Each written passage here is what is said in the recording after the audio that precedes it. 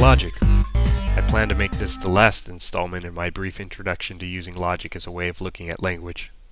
If you haven't gone through the previous videos 1 through 4, please take time to do so. Go ahead, I'll wait for you. Before getting into the new topics, I want to offer a brief note on translating into logic. I realized that I never took the time to break translations into a step-by-step process. Now it's a good time to slow the pace down a bit and work through how to parse ordinary language in logical language, then translate that logical language into symbolic logic. First, make sure you understand the logic of the sentence you're analyzing. If your sentence is, "English is a tough language," break it down. You're actually saying that English is tough and that English is a language. Similarly, a good person is somebody who's both good and a person. Then break the translation into stages. First, reword the sentence in logical language. English is a tough language becomes English is tough and English is a language. Once you've structured it clearly, start putting the sentence into logic. Figure out how many variables you have and where to use them. For all x, if x is English, then x is tough and x is a language is a good example. As you go through this process, look for buzzwords. You've learned logical operators for if, then, if and only if, and, or, and so on. Figure out where those go. Also pick out universal and existential terms. Always and anytime mean for all times. Somewhere is for some place, and so on. So the logic of everybody's talking to everybody else is more transparent once it's reworded. All persons are talking to all other persons. It's just a step from there to for all x, for all y. If x is a person and y is a person, then x is talking to y. Now I fully realize that just throwing 3 or 4 heuristics out your way isn't going to help you translate in detail into logic, so I'm going to offer a few links in the info bar below that should provide you with further exercises and more information on this topic. On to the new stuff. I mentioned the domain of discourse when talking about variables. I said that it was the set of all things a variable could represent. That brings up 2 concepts we haven't covered yet, a set and members of a set.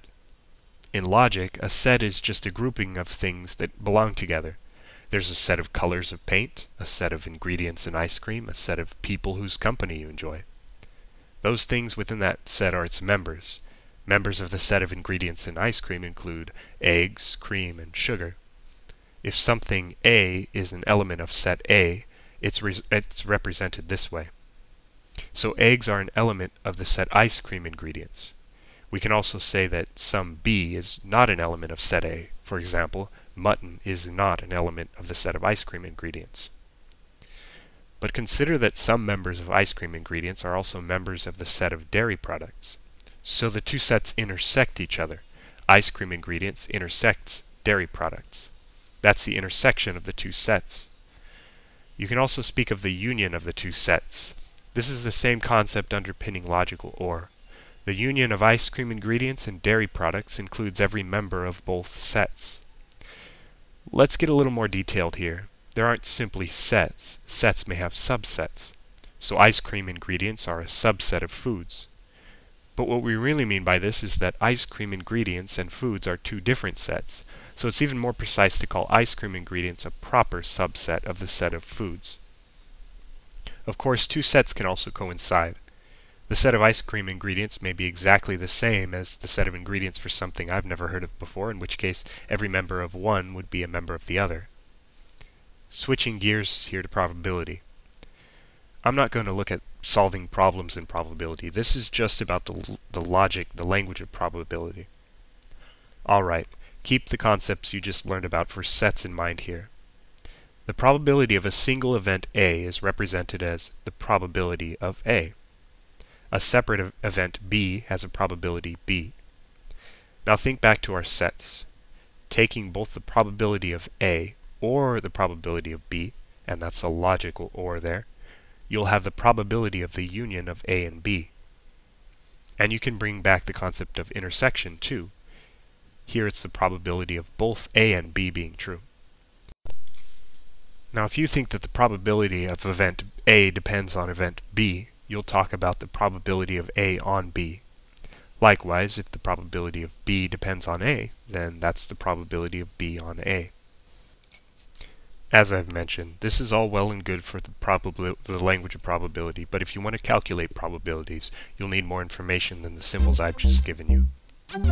Well, those are all the topics I have to cover in this quick run through the basics of using logic as a way for understanding language. Of course, logic covers so many subjects and has so many uses that I haven't even touched on in these videos. It's heavily influenced many fields within mathematics, philosophy, computer science, and more. But crucial to those studies is logical validity. Instead, the heart of this course has been the use of logic to understand sentences and language. I hope that this short introduction to formal logic will help you take a structured look at language and provide you with a good jumping off point for learning more. As always, I appreciate your time, and thank you for learning with me.